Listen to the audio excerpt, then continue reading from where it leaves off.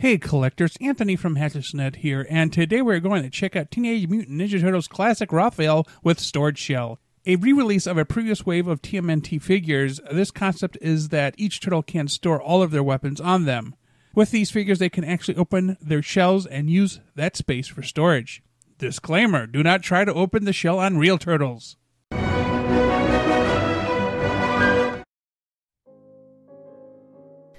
So here is Raphael with Storage Shell, and he came with a number of weapons.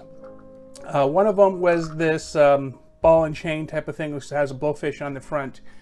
So it's neato. And for something as a recreation of a 1991 figure, I guess. Don't expect a lot of color in these things. They're just all molded on the same bit. So, like, here's the size. The sizes are generally the same, except lighter than the original ones. And then, of course, here is where it comes in. He has a pizza that I guess is supposed to be like a throwing star type of thing. And then he has actual 2 throwing stars. And he has a boomerang, which, sure, crikey, I guess. So, as I open up his back here, here is Donatello. This is the from the original run back in the 90s. And same gimmick, obviously. And his stars are still there after, what, 30 years? So, you know, I always keep them in there. Let's see if I can get this back on. There we go. Okay, so let's look at how they're similar. They are obviously just casted in different colors. Oh, okay, the face is a little bit different, but I mean, you can see like the veins in the arms, the way the legs are. The only difference is the feet. For some reason, all the Donatellos seem to have this weird, like back toe pose thing going on. I'm like, all of them should be flat-footed, so they're easier to balance. But no, this is what they keep doing for these classic figures. But as you see, it is pretty much like if you would bought this figure in the past or this one in the future, they would still seem consistent, because this is, you know, identical to the previous one, except this one doesn't have as, I guess, glossy paint. So this is more matte, which is, I guess, a difference. It's a choice. So we'll put these 2 guys down for a sec, and then we'll pull out the regular Raphael that came out back in the 80s. And my boy beat the hell, but look at him, same feet type, like the feet are literally pretty much identical. There's a little bit molding differences, but I guess it might be a difference in years.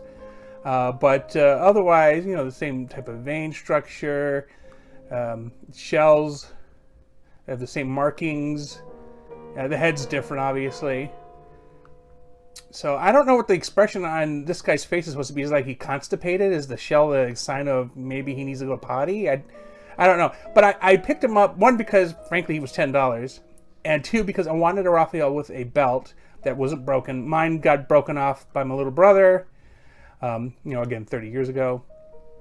So, you know, this is why you don't give toys to children. Anyway.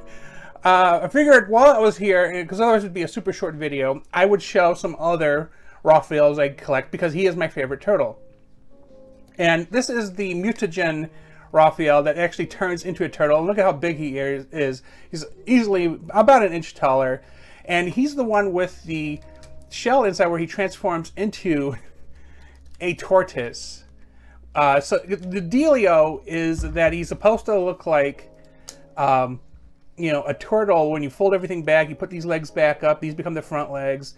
And so I'm going to do that real quick to show you how it looks. Now, pieces, because again, this is a 30-year-old figure, are going to probably fall off. But we'll see how this goes. So after I get his head out, his arms fold over his head.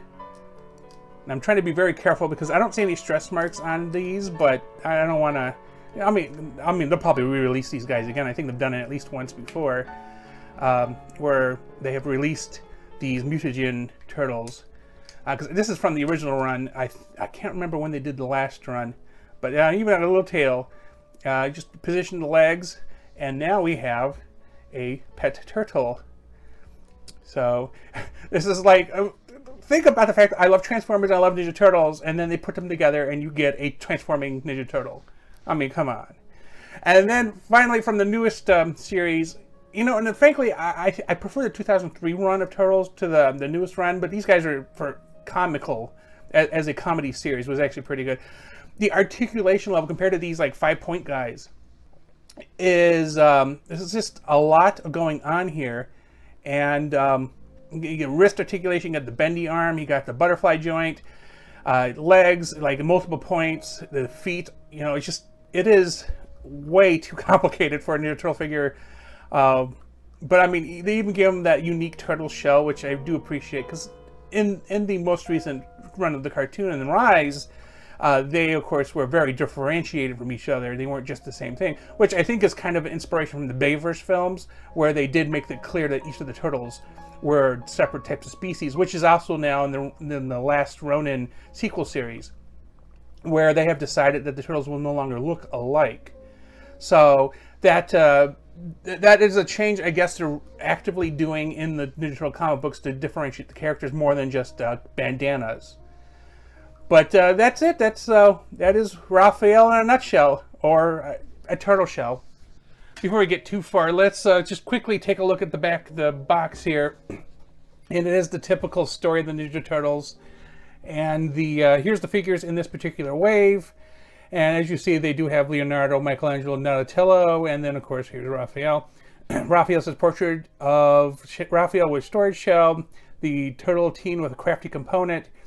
It says accessories: Manta Axe, 2 size, 2 ninja stars, blowfish mace, ninja ring, and pizza disc.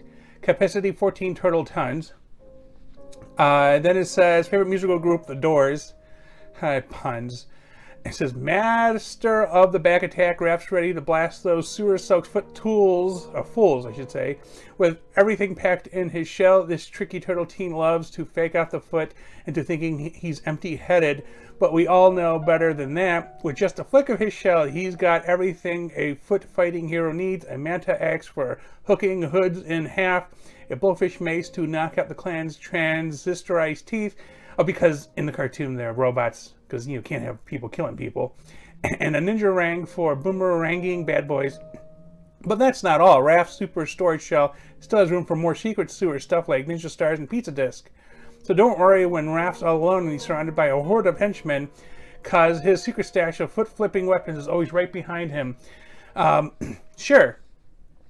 So of course, anybody who doesn't know, CBS Viacom bought the Ninja Turtles, I don't know, a decade plus ago. That's why the cartoons have been premiering pretty much exclusively on Nickelodeon. And, well, see, they bought them, I was thinking the early 90s, so about 30 years ago, which is why they switched from syndication to CBS. Anyway, the front of the box, I've ruined it, which is fine. This happens. But it's the typical Ninja Turtle box, except it's modified. This is the classic look. This bit here is actually the new bit. I don't think they had these in the original ones. But that is more or less it for the box.